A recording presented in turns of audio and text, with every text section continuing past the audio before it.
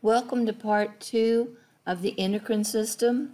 Last time we talked about the hypothalamus and the pituitary, and in this installment of the lecture, you're going to hear about other areas that secrete hormones.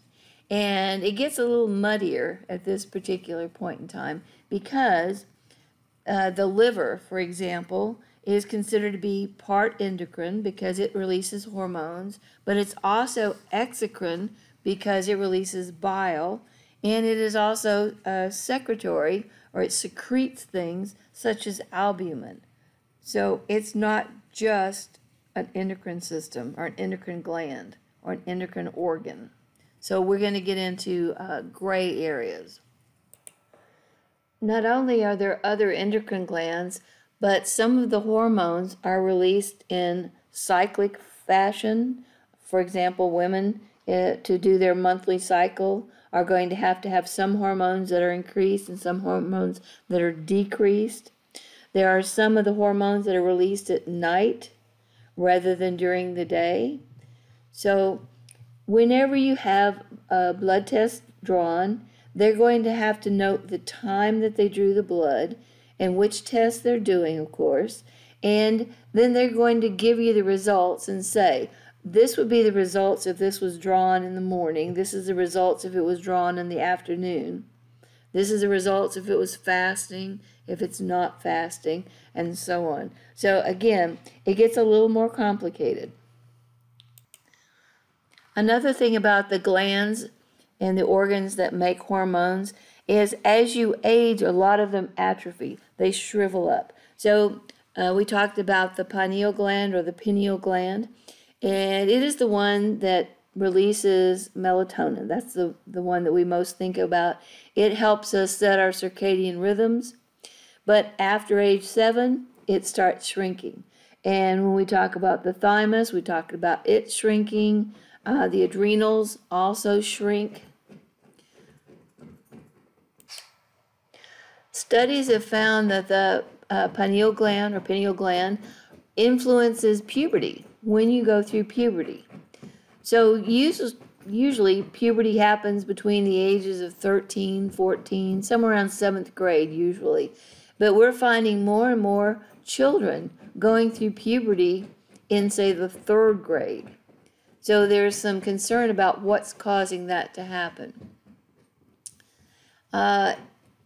Right now, a lot of people are upset about COVID, and they're stressed out about not being able to get outside, not being able to go out to sports, all of those things. Plus, just wintertime, unless you're into winter sports, you tend to stay inside.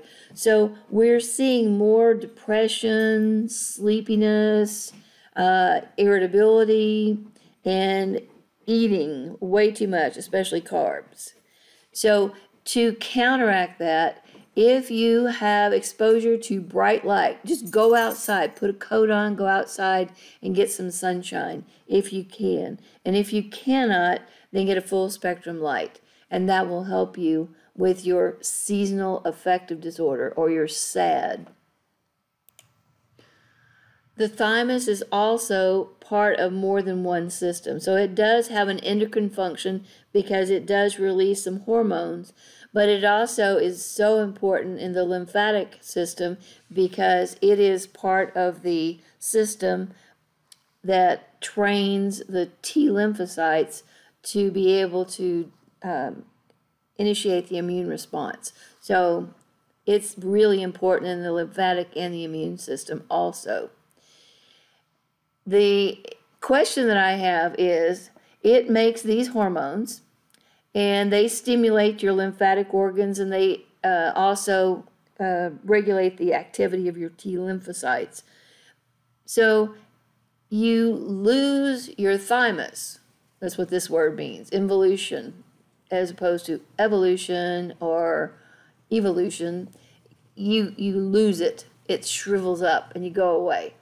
So how do old people have an immune system, even though they don't have a thymus gland? Now, when I talked about the adrenals, I said they look like somebody took some chewing gum and parked it on top of the kidneys. And the thymus looks like somebody took chewing gum and parked it on top of the heart. So it's kind of fun when you look at it.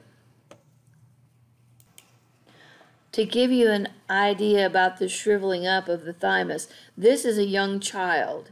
Here's the heart, here's the thymus. Doesn't look like a piece of chewing gum parked on top of there. It looks like a huge thing, even larger than the heart. And here's your thyroid gland right there. Now come over here and look at an adult. Here's your thyroid gland. And look at the thymus. So small.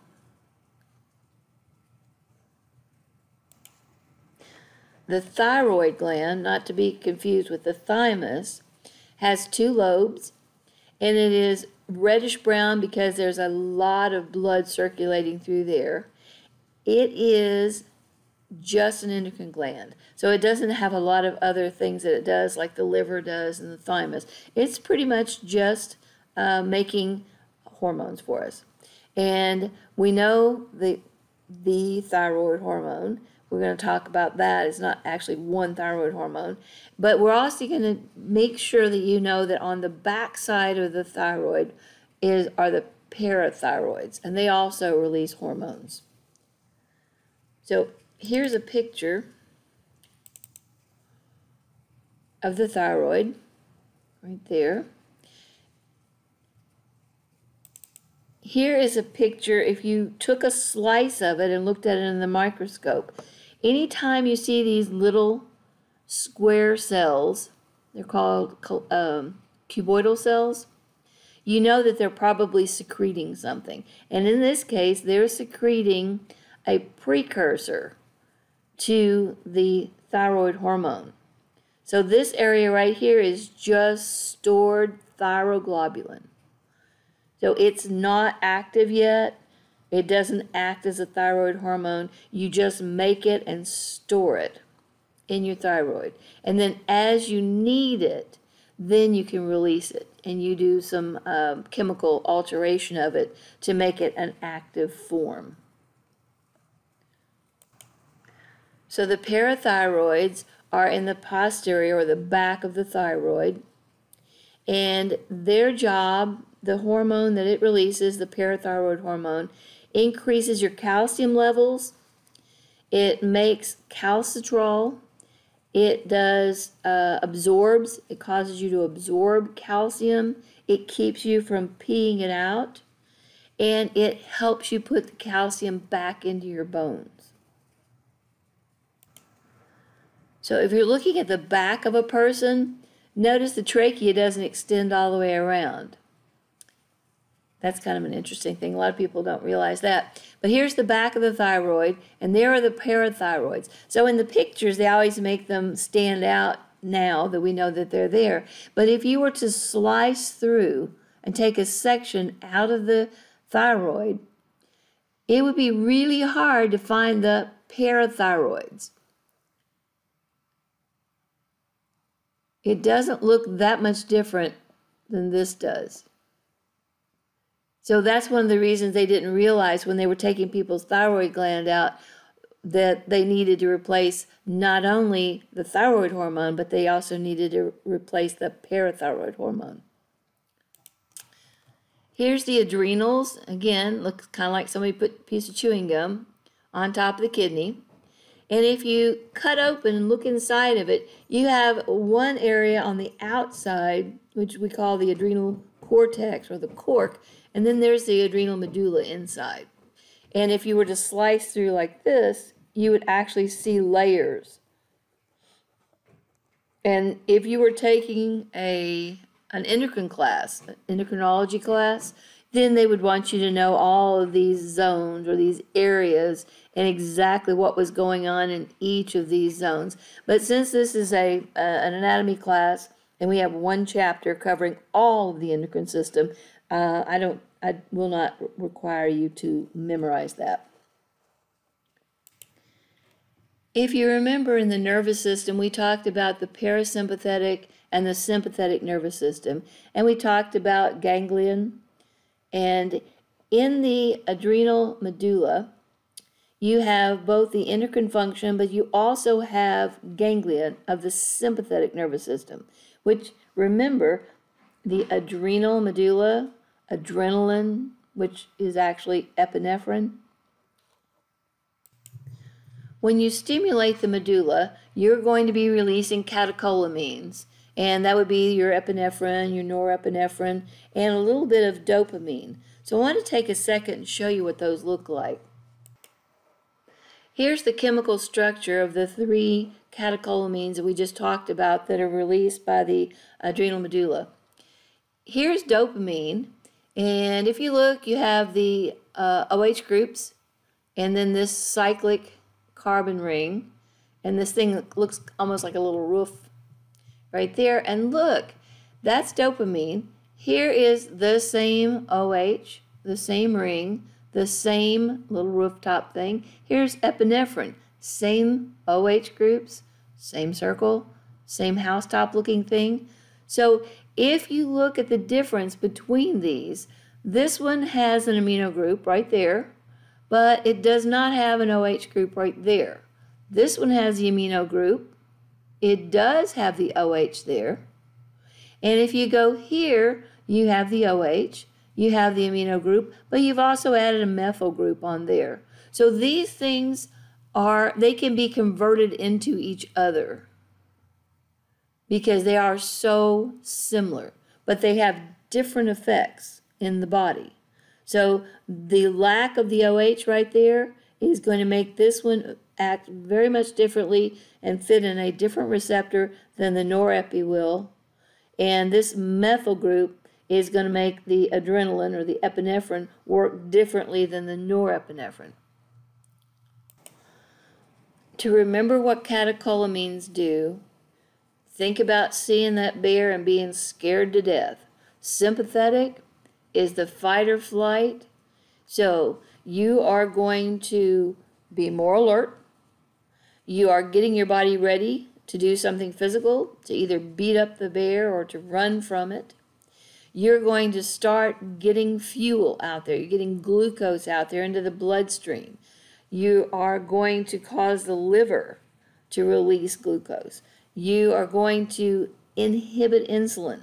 So if you inhibit insulin, you're going to have sugar build up into the bloodstream. So you're going to have more sugar, more energy for whatever it is that you need to do that's got you all scared or stressed or worked up. It causes your muscles to use fatty acids instead of using glucose. Muscles can use different forms of food to energize them or to do the metabolic things it needs to do, but the brain needs glucose.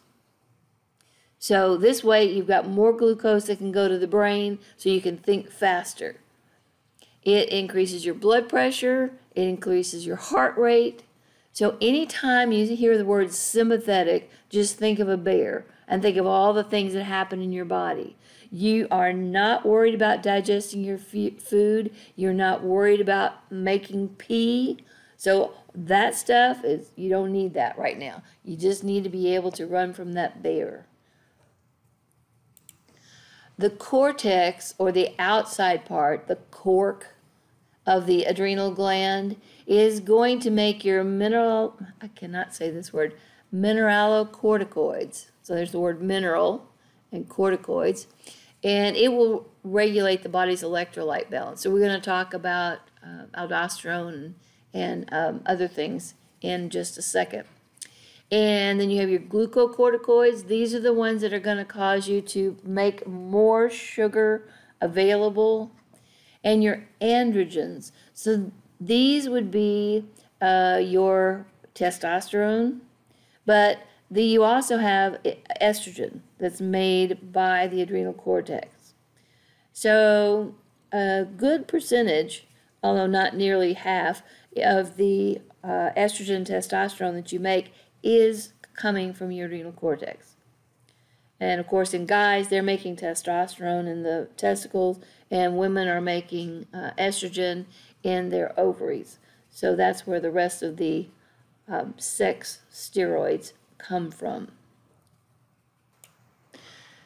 Here's a picture of some of your steroid hormones. If you remember from the chapter when we did the macromolecules and we talked about the fats and the lipids and carbohydrates, you should remember what the structure of cholesterol looks like. It looks, I call it chicken wire. It looks like this chicken wire.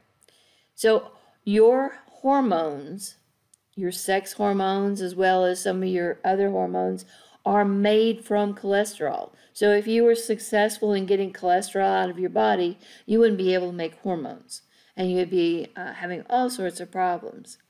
Now, again, like the catecholamines that can be converted into each other, these things can be converted into each other too. So look at testosterone. Here you have a doubly bonded oxygen. Here's progesterone, doubly bonded oxygen. Then there's the chicken wire, the cholesterol part right there. Here is the methyl group. Here is a methyl group. Here's a methyl group. Here's a methyl group. So the difference between testosterone and progesterone is this one has a hydroxyl group, an OH right there, and this one has a methyl out here, and then a doubly bonded oxygen and a carbon right there. Now, looking at the difference between estrogen and testosterone, you have the cholesterol, of course, the OH, the methyl, and this one, the testosterone, has another methyl here that the estrogen is missing, and this one has hydroxyl on the end, and this has a doubly bonded oxygen. So they're very, very similar to each other and can be converted into each other. But again, you've got to have cholesterol as a building block. So here's aldosterone coming from the adrenal cortex. It helps you keep sodium. Retention means you keep it and you pee out your potassium. So if you have a problem with your aldosterone levels, you're going to be in trouble because you get enough salt, you get enough sodium in the food that you eat that you almost never run out of sodium. But most people are not getting enough potassium. And if your potassium drops below a certain level, your brain won't work, your muscles won't work. So that's not okay. So a problem with aldosterone could be fatal if they don't catch it. So people with an aldosterone hypersecretion, whether they're just over-secreting it or whether they actually have an active tumor that is secreting it, they're going to have to take potassium because they're going to be peeing out what potassium that they do eat. And if you start having leg cramps or eye tics, a lot of times it's because you don't have enough potassium. So one of the things they do, like at soccer games for little kids, is they have breaks periodically and they give them oranges, things that are high in potassium, bananas. One of the first things that doctors will do when they find out that you have high blood pressure is they'll say, well, first thing we're going to do is you need to stop eating things that have sodium in them. Well, unless you happen to have a problem with sodium retention, because you have a problem with aldosterone, for example, then that's not what's causing your high blood pressure.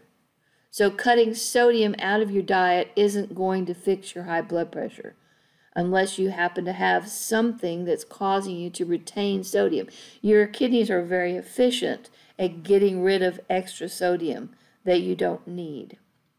So my suggestion, if they tell you to get your blood pressure down by cutting sodium out of your diet, try it. I mean, that's why you go to the doctor, to take their advice. But if you cut sodium out of your diet and your blood pressure doesn't go down, there's something else causing it. When I think of glucocorticoids, I'm reminded of that saying, the good, the bad, and the ugly, because you need them. Absolutely. They are your stress hormones. if you are stressed, if something horrible is going on in your life, if you are running marathons, if you are dealing with getting evicted from your apartment, things like that, the death of a loved one, you're going to secrete these things, and they're going to provide you glucose. You're going to have cortisol, the stress hormone. It will regulate the fat and protein catabolism, so you'll actually break down fats, you'll break down proteins. Remember catabolism? Cats clawing things to pieces. So you're like, well, what's the downside of that? I'd love to get rid of some of my fat. That'd be great.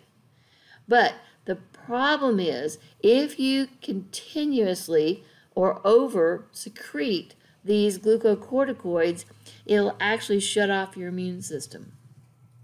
So the helping the body to adapt to stress, to help repair your tissues, and all of that will actually shut off your immune system. So it's not good. This is why a lot of people, when their spouse dies, within a very short period of time, sometimes weeks, then the other spouse is dead. A lot of times, when you are so stressed, then you start developing cancers. So look at whatever is stressing your life and see if there's something you can do to stop that stress before it knocks out your immune system, and then you're in real trouble because you have cancer or pneumonia or something like that. I hesitate to even talk about this because I don't want to put ideas in your head. But one of the things that they've done now is they have made testosterone a controlled substance. It's in the same category as narcotics, so that if you were to get a prescription for testosterone, it would be the same thing as if you were trying to get opioids or something like that, because people abuse testosterone. It helps guys bulk up, and when women bulk up, makes you stronger. But if you take too much of it, it can hurt you. So they've made it almost a criminal offense to get testosterone. But the precursor, DHEA, which your body just takes and turns into testosterone, you can get over the counter anywhere. You don't need a prescription. So I always thought that was funny. But anyway, hopefully whoever decided testosterone needed to be made illegal doesn't figure out that DHEA is the precursor. Estrogen, you do make some from your adrenals, but once a woman goes through menopause, her ovaries stop making estrogen. So about the only estrogen that a woman gets after menopause is what comes from the adrenals. And remember, the adrenals shrivel up, which is why most women have osteoporosis when they get older. This is what normal bone looks like. Most people don't realize it's kind of spongy looking. This is what osteoporosis looks like. You literally have eaten holes in the bone.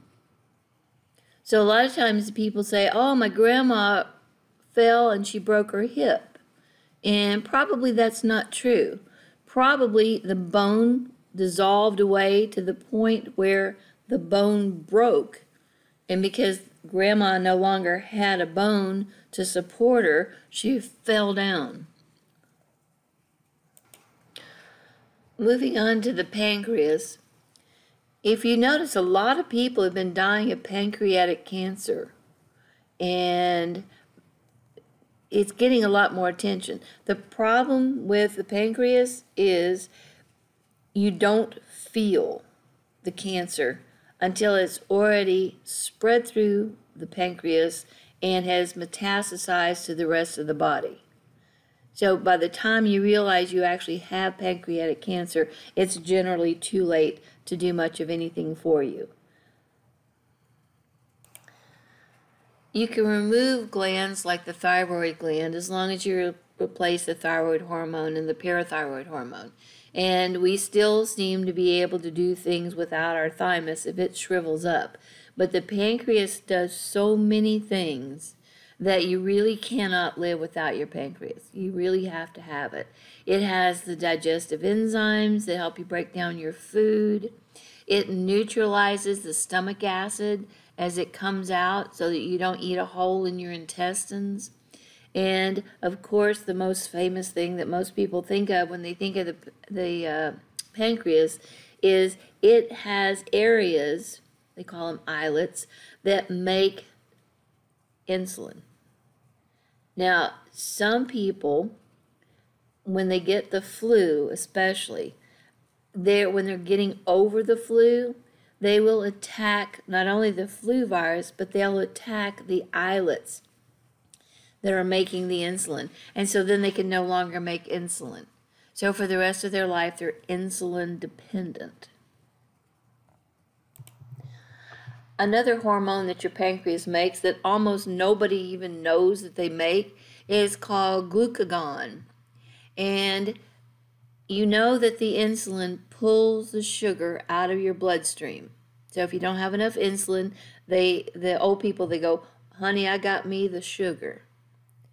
And that means I've got too much sugar in my bloodstream. But they understand that they got the sugar and they have to have the insulin shots. You also make glucagon, which is the opposite. It has the opposite effect. It puts glucose back into the bloodstream. So what happens to some people, especially you talk to people who are supposed to be dieting, and what happens is they go, I can't stand it. I get so hungry, I'm shaking, I'm miserable. So I'm going to talk about people that are not diabetic. I'm going to talk about regular people, because people who are diabetic have another problem going on. But just a regular person, they eat something, and the body is stimulated to make insulin. The insulin goes into the bloodstream, and it causes the sugar to be pulled out of the bloodstream. The problem is sometimes you pull too much sugar out. And as soon as you do that, you've got signals, chemical signals that go off in your body that goes, help, help, there's not enough sugar. We need sugar.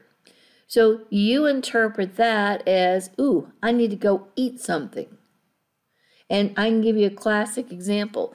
Think about a Thanksgiving dinner where you've eaten until you're absolutely stupid. You cannot eat another bite. And then they bring out all the desserts, and you force yourself to eat a few more bites. And then you go watch a football game or take a nap or whatever. An hour or two later, you're hungry again. And you go, well, I think I'll go in the kitchen and have a little snack, eat some of that. And you know in your mind, there's no way you're hungry because you just ate like an idiot all of that wonderful, wonderful food and all the desserts. So you can't possibly need food, but your body is telling you that you do. So if you'll wait about 15 minutes and just say, okay, I know better, I know I'm not hungry, then what will happen is glucagon will say, oh, there's not enough sugar in the bloodstream. Oops, we pulled too much sugar out. And it'll put the sugar back into your bloodstream. And then your body stops telling you that you're hungry. So, but most people, as soon as they get those hunger pangs, they're like, oh, nope, I got to go eat something right now. Even though they know they're not really hungry. Now, again, this isn't true for diabetics. Diabetics, if they get the wrong amount of insulin, or if they take too much of the pills that they give you for type 2 diabetes that pulls the sugar out of your bloodstream, then you probably do need to go eat something rather than waiting for glucagon to kick in. So remember, insulin pulls the sugar out, glucagon puts the sugar back. So they're the opposite, but they're both made by the pancreas, which I think is kind of interesting. So insulin not only pulls the sugar out of your bloodstream, but it urges your muscles and your liver to make glycogen, which is just chains of glucose. If you were talking about those chains of glucose in a plant, you call it starch. But since we're talking about you as a human being, we call it glycogen instead. So you're storing up the sugar. You are, unfortunately, storing fat. You're synthesizing and storing it, and proteins. So insulin doesn't just pull sugar out of your bloodstream. Several places in your body, like your brain, doesn't need insulin. It will just absorb the glucose it needs. Your liver also can absorb glucose without insulin, and your kidneys and your red blood cells. But all the other tissues in your body, you need insulin in order to pull the sugar in to make ATP and all the energy that you need inside the cells. So even if you were diabetic, your brain, your liver, your kidneys, and your red blood cells will still be absorbing glucose. But the rest of the tissues are the ones that they're in trouble. So any of these problems that you have with insulin, whether you're not making enough insulin or you don't have the receptors to respond to the insulin, we call it diabetes mellitus. Now, diabetes insipidus is a different situation, has nothing to do with sugar. So we'll talk about that in a minute. But diabetes mellitus is type 1 and type 2 diabetes. We ran across the word somatostatin before. Somato means a body cell, and statin, stop. Right there, stop it. So somatostatin is going to stop the digestion and absorption of nutrients.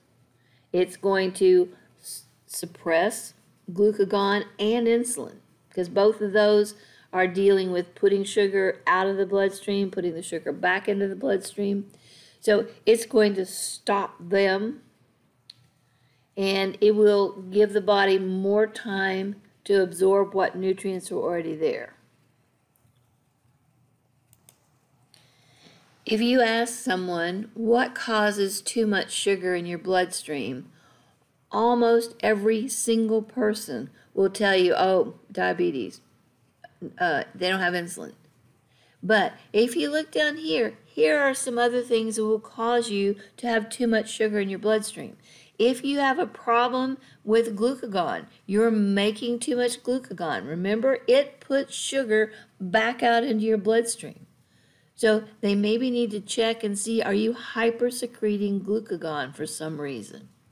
If you're making too much growth hormone, if you are stressed, epinephrine, norepinephrine, these are your sympathetic stressor compounds. Cortisol, the stress hormone.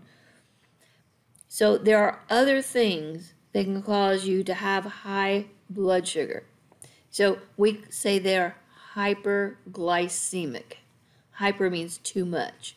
And when you see this, you think about glucose.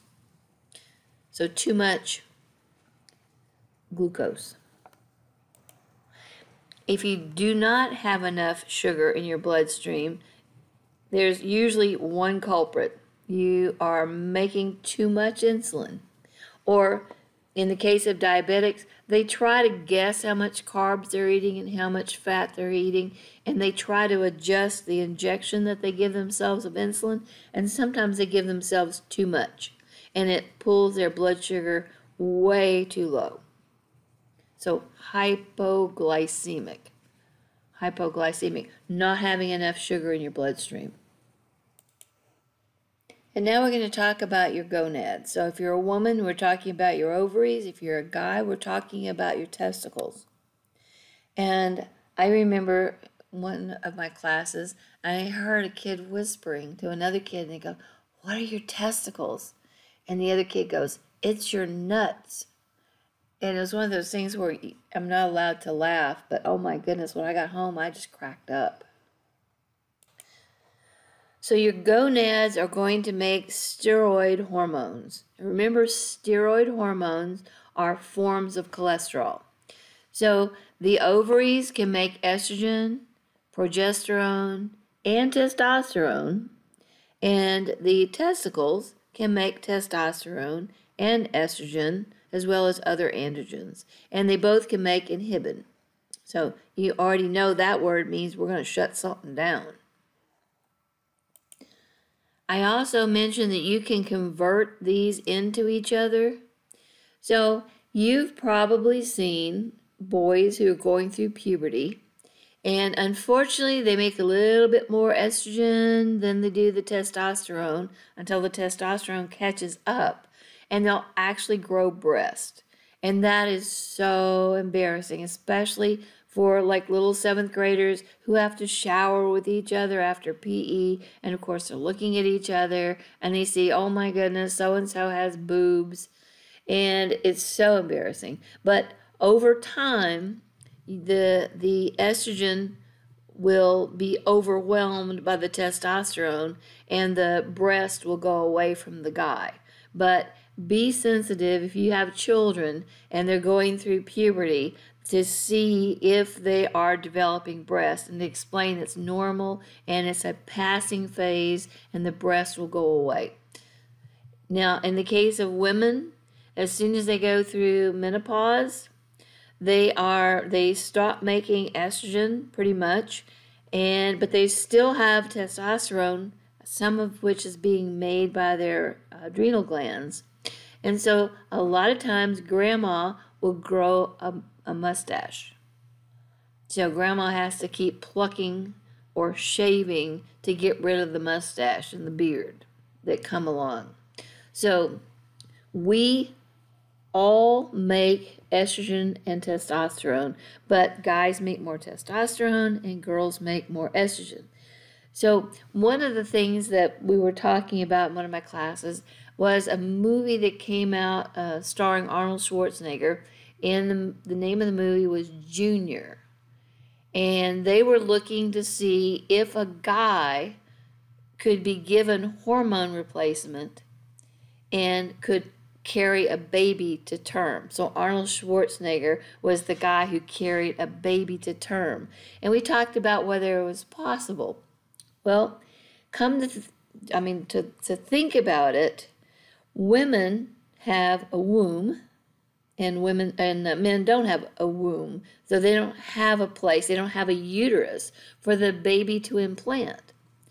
But if you look in the literature, there have been cases where the egg and the sperm are fertilized in a woman, and it doesn't make it into the uterus, it makes it into the abdominal wall. And the baby will actually attach to the abdominal wall, and she will carry the baby to term outside the womb. Doesn't happen often, but it can happen. So if you stop and think about it, the science behind Junior could actually be where men could give birth. They'd have to have a cesarean because there wouldn't be any way to get out the baby. But anyway, if you need a break from learning about this stuff, go watch Junior. The interesting thing in the movie was he had to get an egg from someone, and then he used his own sperm to fertilize the egg out in a petri dish, and then Danny DeVito implanted the egg in his abdominal wall. Here's a picture of a woman's ovary, and once a month in one of her ovaries, she will have one of her eggs in a sac, and the sac will fill with fluid, and it will literally rupture. And the woman, if she is attuned to her body and she knows it's time for her to ovulate or release an egg, can actually feel the egg leaving because it's a little sharp pain. But if you're not really thinking about it, you have little sharp pains throughout the day that you just ignore. But if you are wanting to get pregnant and you want to know when you release the egg, you can actually feel it pop. So this is a picture showing it popping, and the fluid rushes out and it pushes the egg across and over into the fallopian tube. So when we get to chapter, I think, 27, we'll talk more about this. But once the egg has left, then the sac that it was in becomes a corpus luteum, and it starts making hormones, and it will persist until the egg gets fertilized and implants, or the egg dies and the woman does not get pregnant. So you actually, women have a monthly hormone making area called the corpus luteum, or the white body. That's corpus is body and luteum is white. That's going to make hormones. So again, we'll talk more about that when we get into sex ed. All right. So here's the slide talking about what I just said. The follicle becomes a corpus luteum. It makes progesterone, but it also makes inhibin. And inhibin blocks follicle stimulating hormone. So this is to keep you from getting another egg to ripen. So this is why we only release eggs once every month. And we'll release one from one side and then release one from the other side. So it's rare for you to release more than one egg at a time. It runs in families, though, to have twins and triplets. So it can happen that you can have more than one egg come to, I call it ripening, getting ready to be able to be impregnated with a sperm. All right. Other things that the estrogen and the progesterone do is they get the breast ready for lactation, assuming you got pregnant. You don't want to make any more follicle. You don't want to make any more ripe eggs or mature eggs, so you need to stop that. You need to shut that particular process down. In order to make this particular part more interesting, I highly recommend you watch a Nova video called Miracle of Life. I always, if I'm teaching face-to-face, we watch it. We watch it together because it's that important that I want my students to see it. You can go to YouTube and type in Nova, N-O-V-A, Miracle of Life, and watch, but it will actually show you inside the human body. This guy invented cameras that would fit inside the body. So he goes inside the penis and he's looking inside there. He goes inside the woman and looks inside there. He goes into the fallopian tube, and he's actually filmed the egg being fertilized. He's filmed the egg coming down the fallopian tube. You can actually see it rolling down the fallopian tube, being pushed by the cilia inside there. It shows it implanting in the wall of the uterus. It is amazing where he put the camera and the things that he filmed. But he even had microscopic cameras, so he was able to show nurse cells in the testicles, and they're taking care of the sperm. They help the sperm grow until they are mature enough to grow a flagella, and then they can go swim off and look for an egg. The nurse cells also make inhibin, which blocks the FSH, so you're not trying to make too many sperm at one time, more than the nurse cells could take care of. One more thing before I leave this slide. I would like to point out to you that until a boy goes through puberty and makes enough testosterone, he will not make sperm. You need the testosterone in order to make sperm. So sometimes your children are out playing and they play doctor and you think, oh my goodness, you know, what's going on out there? It isn't possible for a young child, a young boy, to have sperm and impregnate a female until he's gone through through puberty and made enough testosterone in order to make the sperm. So I have parents ask me questions like that from time to time, and I hasten to reassure them. Now here's a picture that's interesting, but it's not nearly as cool as that Miracle of Life video. This is simply a cross section. They've just sliced through the seminiferous tubule that is making semen. So what you're seeing here are going to be semen. They're going to be sperm, but they're not sperm yet. Here's a picture that I took using the electron microscope. And if you take the testicle and pull the seminiferous tubule, it almost looks like spaghetti. So you can pull out these strings like this. And then I wanted to zoom in on the end. And I couldn't find my picture, but I did find this one. And here are the cells that are becoming sperm, right here. And there are their tails hanging down in the lumen of that spaghetti-looking string that I showed you earlier.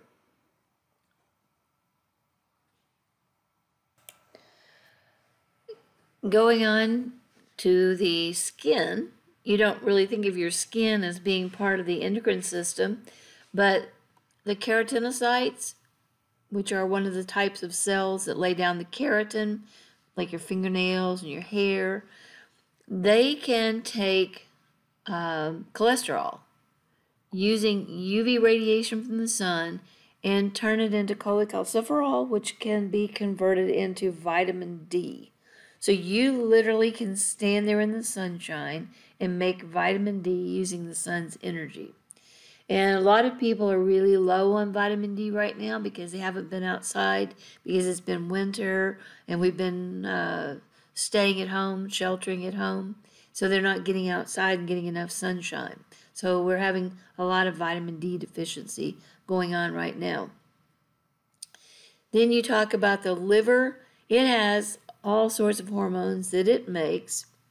One of them we talked about when we did the blood system is the liver makes erythropoietin, which stimulates the bone marrow to make erythrocytes, or red blood cells. And it also has the inhibiting of the growth factor, controlling growth factor. And then you have this, which causes the intestine to absorb iron. So hepcidin promotes intestinal absorption of iron. Otherwise, you're going to lose the iron in your feces. And so you get iron deficiency anemia. So this is an important hormone right there. So the liver makes about 15% of your erythropoietin, and the other 85% is made by your kidneys. So between your liver and your kidneys, they are the ones who tell your body how much red blood cells you need. So if you don't have enough or you have too many, you got to look at the kidneys and you have to look at the liver to see who's not doing their job correctly. Renin makes angiotensinogen converted to angiotensin.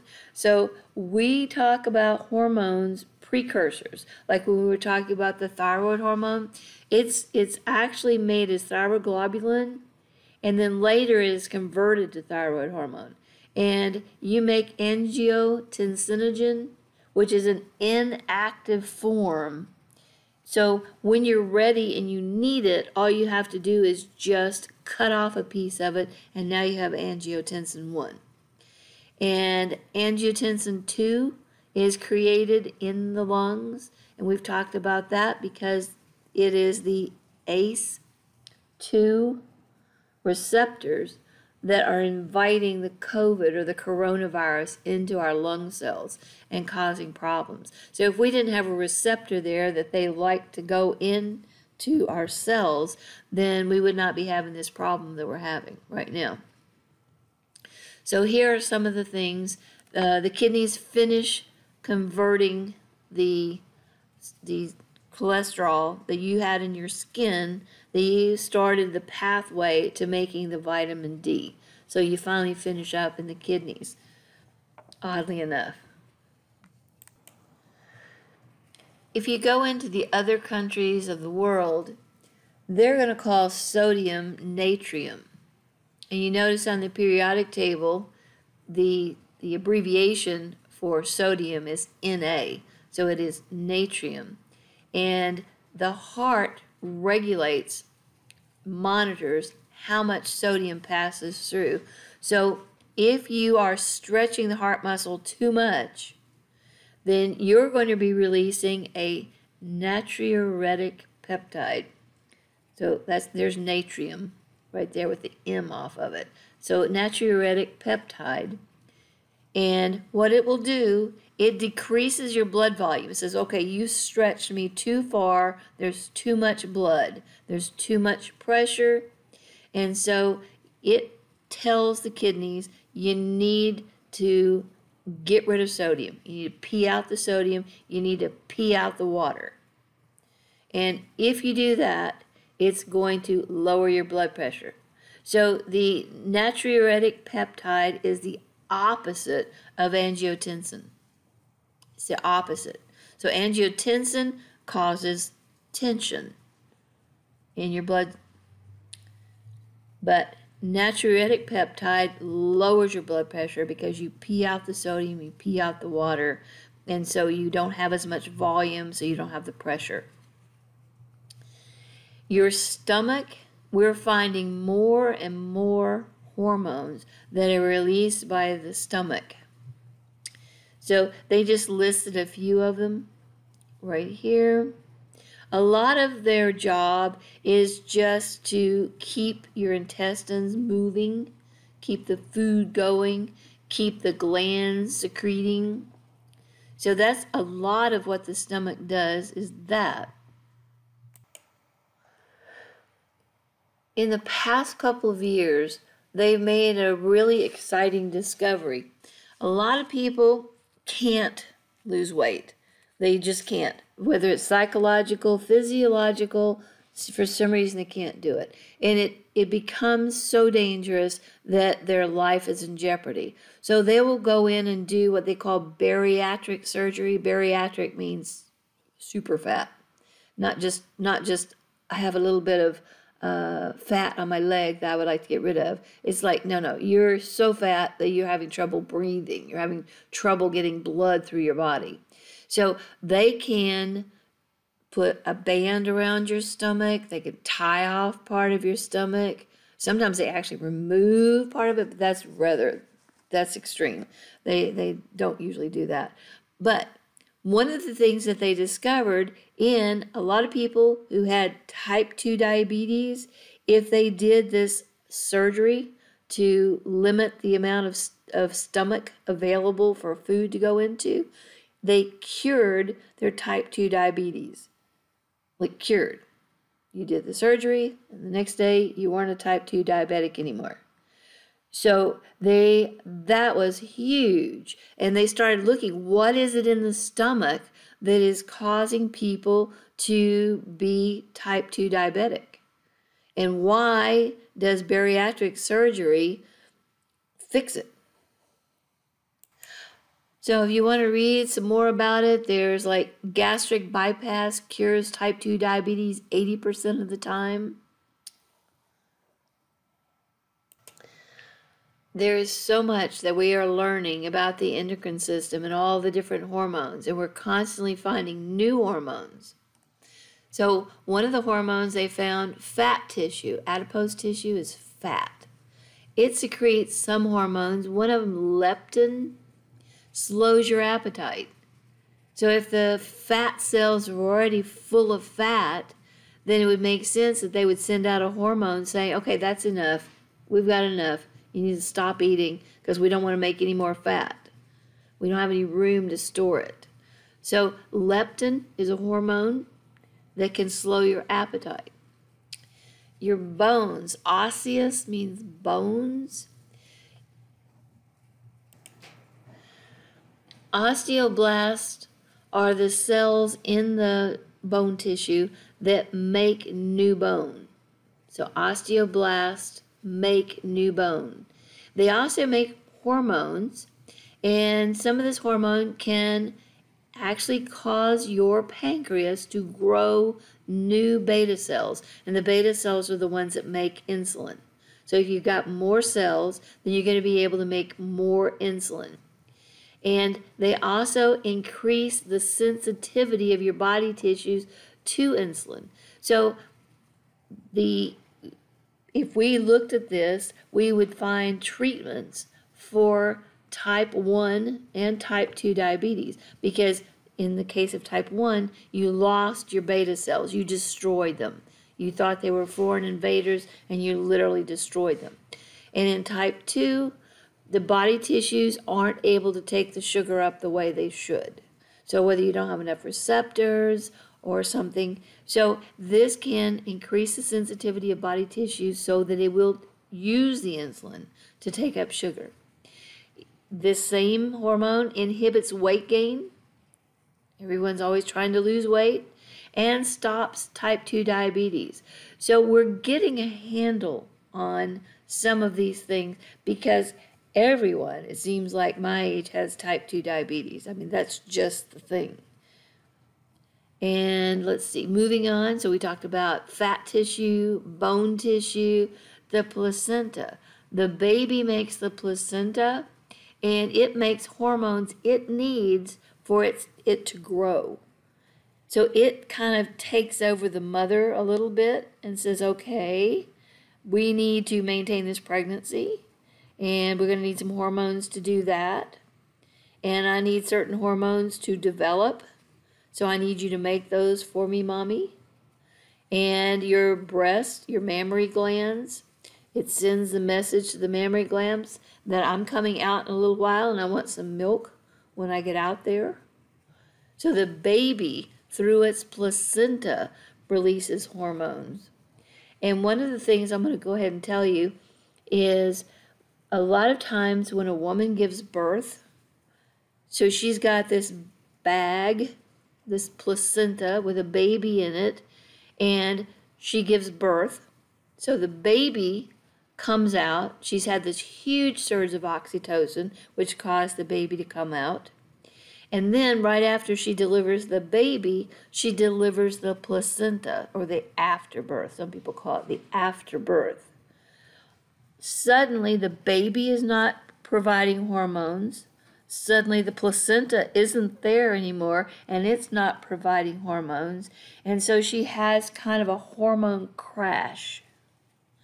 So it is not at all uncommon for a woman, after she's delivered her baby, within a day or two, to go on a crying jag for no particular reason.